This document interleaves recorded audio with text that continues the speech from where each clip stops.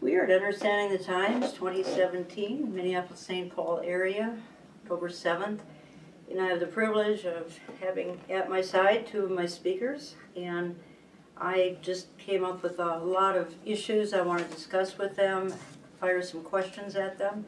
I think some of these will be questions that are on your mind as well as mine. And so I'm just going to start talking, and you guys just, chime in as the Lord leads you. And I'm just starting with you, Amir, because you and I have talked not only privately, but you've addressed our conference on the situation in Europe, and you're going to do that again here. But honestly, there are believers in Europe. There are small pockets. Yeah, but how do they cope with what you have described to me? Because you were in, we recorded with you in Berlin, and you talked about empty faces and all that. How do the believers cope with this? Well, it's hard. I mean, they really hang on to anything that comes from outside of Europe to keep them going, because Europe is literally spiritually dead. Yeah. I think I said on the radio, if the rapture would take place in Europe now, most people wouldn't even know that it happened. I mean, it's that bad. But I had the privilege of being invited to small churches, small gatherings. For example, in Italy, in a city called San Remo, which is the place where, so it's small, tiny little pocket of, I don't know, 40, 50 people that came from 5 different churches. Yeah. And you see how thirsty and hungry they are to know more, because look, we can see things because we are 2 steps back looking at the whole picture, but when you live in the heart of Europe, it's almost hard for you to realize how dark it is. Yeah, I can't imagine. Can we pray for them in any specific way? I mean, we just need to pray for them, just as we see in the scriptures that they need to persevere, they need to hold on to the end, and they need to be encouraged in the blessed hope and not in anything else, because really, truly, there's nothing else. There's nothing. To both of you, but let me start with JD. There's so much going on of biblical significance right now. We've got Mideast alignment, we've got nations abandoning Israel, we've got creation groaning with some of the natural events that are going on. Frankly, I could go on, because those of us who are watching the Times were almost overwhelmed, which is why we have a big crowd today, because they're concerned about what's happening. But first, let me ask you, what do you see, J.D. Farag, what do you see as the primary, shall we say, God ringing a bell, pay attention, here's the warning sign I'm sending you, here's the birth pain I might be allowing to happen? What's the primary thing you see? In a word, collective. Collective. When you take everything that is happening globally, collectively, it becomes abundantly clear that this is it. This is what Jesus said. Okay. When you see these things collectively begin to come to pass, what things? These things that are happening, it is becoming increasingly more difficult to deny that what we see taking place was what Jesus said. When you see these things begin to come to pass, then look up and lift up your heads, for your redemption draws nigh. Amir, what would you be? It's overwhelming. It is overwhelming. Yeah. But I believe that everything around us points at that direction. But the enemy is also very sneaky in trying to cause us to hang on to those things rather than to hang on to that which we need to do until he comes, which is to occupy. Occupy. Exactly. Yes. Yeah.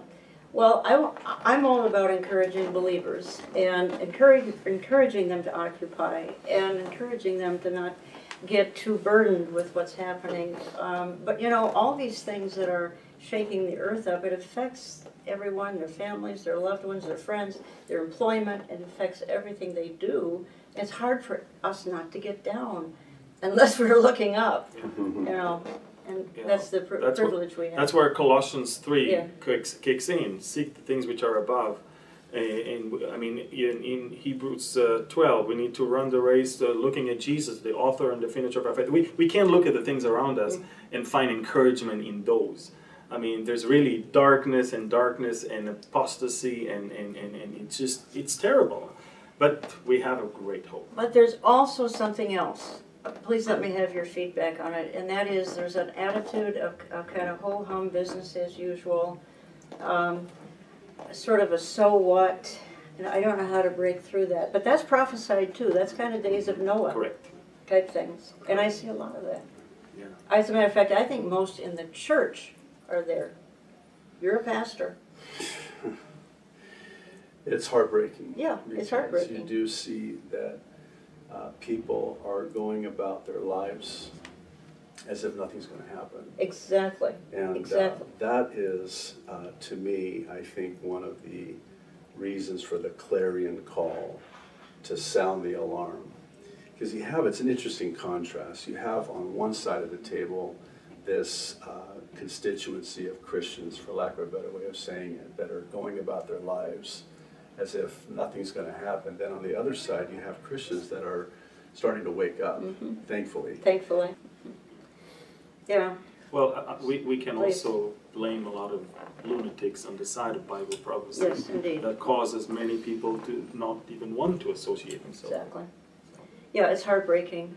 Yes. And we've had a little season of that again, and but we've had them way back, I think 1988, we had Minister Edgar Weisenhunt, and then he changed it, well, it was 1980. I mean, they keep juggling the dates and everything, and that makes it even more embarrassing. Imagine what the unbelieving world thinks of us when they see these kinds of things. I think that's a tragedy as well. To both of you, and Pastor J.D. is going to be speaking on the rapture here at this event. Pre-trib is under attack, simple as it can be. Look, you call it satanic attack. Yes. I think that's totally appropriate. But you know, when we say that, J.D., we make some people so mad because I mean they can't understand why we would say it's a satanic attack.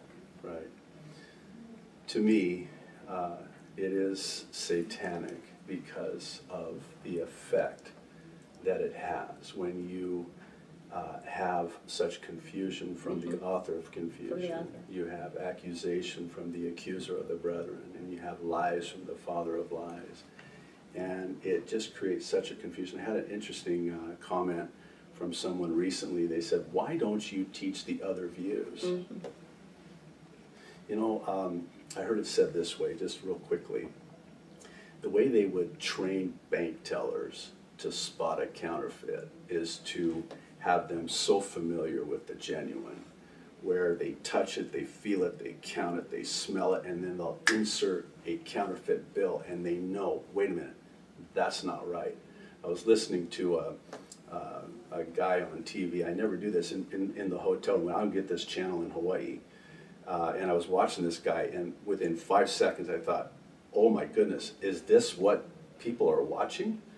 This isn't the gospel. It's like the Apostle Paul says. It's a different gospel, which is no gospel at all. I'm building on what you just said. You're asked sometimes to maybe preach on the other interpretations of the rapture. I'm asked to do radio all the time, or I'm getting email all the time. Why don't you do a program explaining what the pre-wrath rapture is? All of them. I don't want to confuse people with nonsense. I hate to be so blunt. Is that okay if I be that blunt? Yes, it is, Jim. I always ask people, how do you want to get to heaven? Rare, medium, medium well, or well done? There you go. And that's basically, what do you want me to teach? That you're going to be half dead, or you're going to be headless when you get there? Exactly. So, I mean, knowing that we're not destined to the wrath of God, and that He will pull us or take us out of, not through, the hour of trial, I just don't see how we can teach anything else. Of course. And also, Pastor J.D. will teach about the imminence of the rapture. But once you start the tribulation, imminence is gone to the garbage. I mean, there you go. I mean, we can tell you exactly. If it's mid-trib, you know exactly when it is. If it's post-trib, you know exactly. Right. So even from that perspective, it makes sense that you would not go and go about the other options in a sense. There's nowhere in the Bible there is even hints that we should be anticipating the Antichrist as believers. There's not a reference you can even stretch. I think that the confusion is Israel and the church. Yeah, it is. And that's where it all, I mean, people misinterpret Matthew 24 and Luke 21 and Mark 13, thinking that some of that which is describing Israel is the church. And you need to be very, you know, why would he talk about not to run on the Sabbath day and all of that when it's not about Jewish people to begin with, and Israel to begin with? And to me, the lack of very solid teaching of the word causes confusion that leads people to take all the other options. And just so you know, it's funny, it's the 21st century. More people can read and write nowadays than any other period in the history, yet biblical illiteracy is almost higher than ever. And it's funny, I mean, they didn't have it 2,000 years ago. They hardly knew how to read, yet Paul could quote you verses like that. He never had a Bible. I mean, that's right. And he could give you everything because they were in the Word and on the spot. I mean, nowadays everyone has 5, 6 Bibles in his house, yet they're not in the Word. And we're not in the Word, and you know, study. That brings so much confusion. And I want to ask you in just a minute here a little bit about America and prophecy, and some related questions to that. But Pastor J.D., I find that an awful lot of people, Christians, are not eternity-minded. They're pleasure-minded. They're, what can I get out of life right now? And I think, I can't imagine living that way because everything's in such turmoil. And without being eternity-focused, I personally couldn't make it. How do you as a pastor deal with that? I'm going to take it a step further. Please. And as candidly as I can say that, and I've shared this in the past, but I would literally, this is not hyperbole, if it were not for the blessed hope of the soon return of Jesus Christ and the rapture, and again, please know, and God knows my heart, I would go literally insane. I would lose my mind. I wouldn't live. I wouldn't be able to handle what my eyes see. The evil and the darkness is such that, and the likes of which we've never seen in human history. And the Lord knows that. And one of the things the Lord's been ministering to me as of late is that He eagerly awaits His return for His bride. And because He knows that how perilous it's going to be and is in the last days. Yeah. Amir, where do you see, and you're speaking on this topic, but a lot of the viewers don't know that and they don't have the details, but where do you see America in the last days? And you can share. Well, in my message, I'm basically going to take, first of all, obviously the name America is not in the scripture, so I could just, you know, get to the pulpit, say it's not in the Bible, turn around and leave. But I always examine, when we talk about America in Bible prophecy, then we first have to tackle what is Bible prophecy is all about. And if it's about, you know, Messiah, it's about Israel, then where is America in relation to that? So that's how we need to tackle this issue. And I believe that we see, like in many other cases in the past, a world power that starts great with the people of Israel and ends up falling in the deception of the enemy, and Israel stands on its way to achieve something greater or bigger in their mind.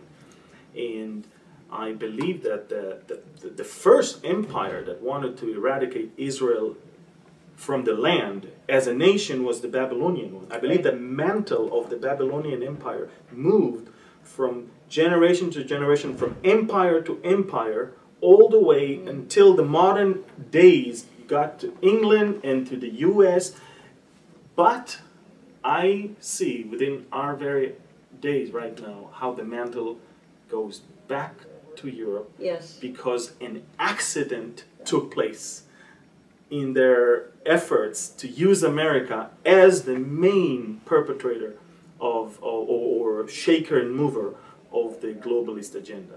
And that accident that took place last November changed everything for them. And now that accident caused everyone to shift back to Europe because this is where it's going to end up. So I think that the two messages today will actually Right. complete one another in a sense. So America, in a way, played ED a significant role, and it's walking out of the stage before our very eyes as a world power, and something that has to happen, obviously. And we're going to talk about the options. But it is America's back to nationalist and not globalist, and that's it. It's going to be happening soon. Well, I mean, there are people who claim they believe America is Babylon in Revelation. I don't, but they've got America pictured all throughout the Bible, even perhaps as the young lions in Ezekiel 38:39. We don't know. There's not a clear, blatant message about America. But she has to play a role. We all know that. And I'm not leaving this topic quite yet, though, JD, because Donald Trump, and that's who Amir is talking about, he's the incredible accident that happened in November of a year ago. And no one, God had, first of all, he's got a sense of humor, but he just, no one can believe, to this day, no one can believe this happened. It had to have happened for a reason. And you frequently say, Donald Trump is going to speed God's time clock. Why don't you explain what you mean by that? So the reason why I believe that and say that is because he is, of all presidents throughout U.S. history, the one that has the best relationship with Israel vis-a-vis his son-in-law, of all people, Jared Kushner. So Trump, in effect, could do that which the likes of one Barack Hussein Obama could have never done. Right. So I keep a very close, watchful eye on Trump. I voted for Trump. I love Trump, and I love his pro-Israel, pro-Christian policies and platforms. But still, that's where I kind of step back because, and I'm going to talk about it today, I still can't get my hands around his push for a peace agreement, which he seems to, under the banner of the ultimate deal, the ultimate deal maker. Right. And that to me is, that's my problem with, and that's why I believe it is, that he could, in effect, speed up the fulfillment of Bible prophecy. Let me get Amir's take on Donald Trump and the peace process. Americans, quite frankly, Americans who love Israel, put it that way, we're sick to death of the constant efforts to divide Israel, to two-state solution, the whole thing. We're tired of it. Where do you think it's going? It's interesting because I had a chance to view the paper that Kushner was proposing to the sides and to look at the different points there. First of all, there's nothing new there. In fact, if there's anything, it brings back everything to interim solution and not a final solution, because they understand that under this current circumstances, a final solution cannot be achieved.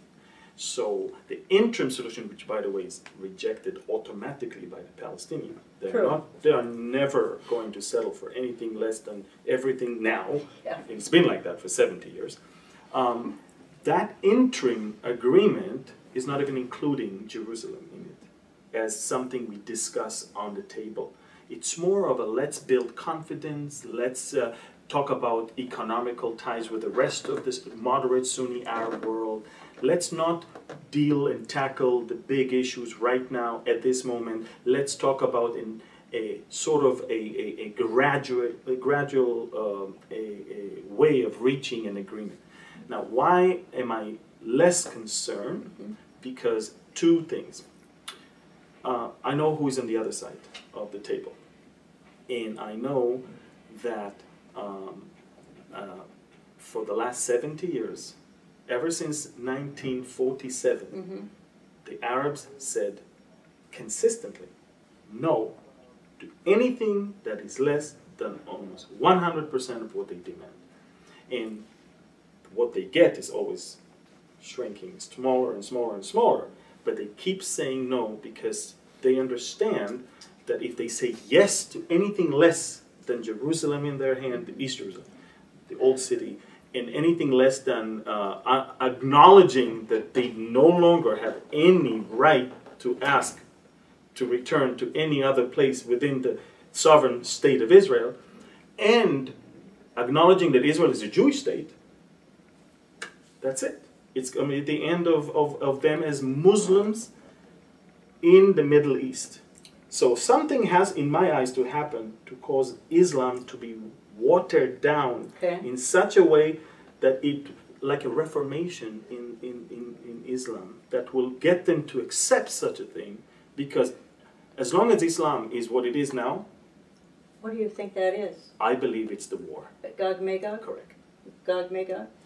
It's plausible,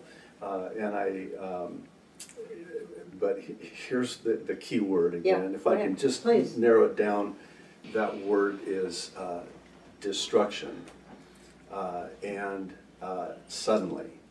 And what I'm going to talk about today, presupposing that Amir doesn't, because he goes before me. No, I'm not even dealing. Don't worry. Okay. So. Ezekiel. I need to listen to what you're going to talk about before No, you don't worry. So, I'm of the belief, and I'm becoming increasingly more convinced that the sudden destruction of 1 Thessalonians 5:3 is simultaneously with the sudden disappearance in the rapture. Because that just seems to fit and reconcile more easily with this scenario that Amir is, painting on the canvas. It does seem very plausible to me that it will come suddenly, and it will come that way and at that time. I don't think we can fathom in spite of Left Behind movies and all the world after the rapture. I'm not sure I want to try to visualize the world after the rapture. And I'm talking 10 minutes after the rapture. Now, I get it. Like you said, parts of the world, no one will know that the rapture took place. Inconsequential. It's no big deal. Other parts of the world, particularly our country here, stock market, just everything hits the fan. That might be the cause of America stepping down from superpower. I think so. Yeah, I think so. That's, again, that's the hope for. Well, the hope for scenario. Yeah, I like that one better than North Korea, especially living in Hawaii. Yes. Well, I'm giving today 4 scenarios, and the hope for is the last one. Okay. And so, but I will talk about the others as less likely, but then the most likely, of course, I will leave to the end. But definitely, that's what we want. We want the rapture, and if the rapture is that which will cause America not to be any more a superpower, then amen for that. Yes. And I don't want to particularly date our interview here, though I've already said it's at our October conference here for 2017. So I think I'm going to proceed with this question, even though I hesitate for a moment. And that is, we've had a terrible ordeal in our country, as you well know. We've had a mass shooting, which is, frankly, we've had them before, but this was a little more startling. And as we speak, there are some things that are not clear, let's put it that way.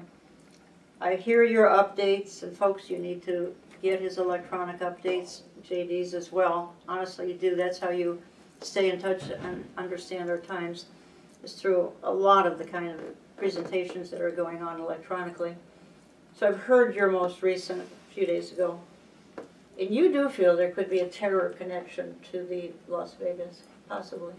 First of all, this morning, 3 arrests were made. Excuse me, this morning the news were released that 3 arrests were made on a completely different case, on the attempt to bring another new 9/11 to America. Okay. And it is 3 people. 1 is American from New Jersey, 1 is Pakistani, and 1 is Filipino. And the 3 of them were planning three things. One is to bomb Times Square. Two, mass shooting in a music concert. Okay. Three, underground, the subway bombing there. And why do I say that? Because when you take that as a target of ISIS, when you take the May video that they released, that they're targeting Las Vegas, and when you take the amount of weapon and preparation that a person, 64-year-old, had to deal with, and when you know that ISIS normally don't take responsibility on things that they don't do. In fact, the Edmonton, Canada terrorist attack from last week was done by someone who had ISIS flag in his car, yet exactly ISIS never took responsibility. Never did. Because they don't take responsibility for everyone. Now, of course, there's the 1% chance that they did it, they took responsibility because it's a fantastic thing that happened for them. But in my eyes, from what I know, this had many connections to Islamic terrorism, and the man has been radicalized, was given a new name, Arabic name, El Amriki, you know, Amriki, yes, the American. And I believe that I call it a nation in denial, because just as the San Bernardino and the Orlando shootings were immediately, they denied any connection to terrorism, and eventually, up until today, nobody's clearly saying it was terrorism, although everybody knows it is. Well, there's a media in denial, there's some government people in denial, folks like us aren't in denial. But folks are relying on the watchmen to sound these kinds of warnings. JD, would you agree with some of the things Yes, Amir in fact, it was interesting because I was exchanging text messages with an online member in New York. He heads the anti-terrorism unit there in New York for the NYPD bomb squad, and he made an interesting comment. He said, the Islamic State, and I refuse, you'll forgive me, to refer to the acronym because it is a slap in the face of Israel, and especially to use the Levant part of that acronym. Right. So no, I'm going to call them the Islamic State, okay? So the Islamic State would not, this was his insight and perspective, very interesting, and it makes sense. They would not take credit for something they didn't do, because if it were ever found out, they would lose legitimacy. Okay. And they can't afford to lose legitimacy because the caliphate is at stake. Yes. And you know that when they released their responsibility immediately online on in the Arab world, people started asking them, give us some proof he was a soldier of the caliphate, because they were, even the Arabs were given to the media in America that it has nothing to do with, and that's when they released a second claim of responsibility, detailing that the man has been radicalized for the last few months. This is a planned attack. Well, we know it's planned, now we know. Yeah. And claiming and that's when they gave him his Islamic martyr's name. And which they only reserve to specific people who do something of that magnitude. And so I believe that they went above and beyond to say, guys, we're not even, it's not something that we think, we know. It is what it is. Now, of course, I'm not, look, we're not experts. Yeah. But what I can tell you is that if you count on the regular media, you will never know. Well, what we're talking about is ominous. You raised some issues that apparently came up today that I'm not aware of. It'd be probably good if you shared some of that, because we're in such perilous times. It's hard not to be fearful just because of all that's playing out, and we're spared from God's wrath. We're not spared from man's wrath. Man's wrath is just getting out of control. Having said that, JD, wrap this up with something, an encouragement for us, because I don't want to just talk about the darkness, which is overwhelming, but the light shines brightest in the dark. Yes. So actually at the conclusion of my session today, I'm looking forward to and hoping to provide encouragement out of 1 Thessalonians 4, where the Apostle Paul, to a very weary and discouraged and almost to the point of giving way to despair, these Thessalonian Christians were just really struggling. And the heart of the Apostle Paul comes out when he just says, hey, you guys, I mean, this is a very loose paraphrase, and I'll be very brief, but he just basically says to them, I know you guys are grieving. We don't grieve as those without hope. We know the rapture is coming. And the Apostle Paul just says, here's what's going to happen. The dead in Christ are going to rise first. And we who are alive and remain. And this goes back to my statement that were it not for that, I would be out of my mind. I would lose my mind. And I would lose all hope. But knowing that that trumpet can sound at any time, here's how I say it and here's how I see it. When you have that to look forward to, it makes whatever you're going through that much easier to get through. And by the way, whenever we celebrate the communion table, this is what I believe the Savior had in mind when he said, as often as you do this in remembrance of me. What I see that as is the Lord saying, I want you to remember that trumpet's going to sound, and this is going to find its ultimate fulfillment in my kingdom, and I eagerly await that. You be encouraged, and you encourage one another. This is as bad as it's going to get. Yeah. I love it. Encourage one another.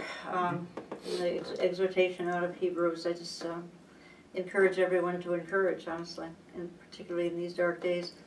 Encourage you to check out Prophecy Update, beholdisrael.org, olivetreeviews.org. We try and keep you up to date as best we can, electronically and other ways as well. So I want to thank you for joining us. We'll sign off.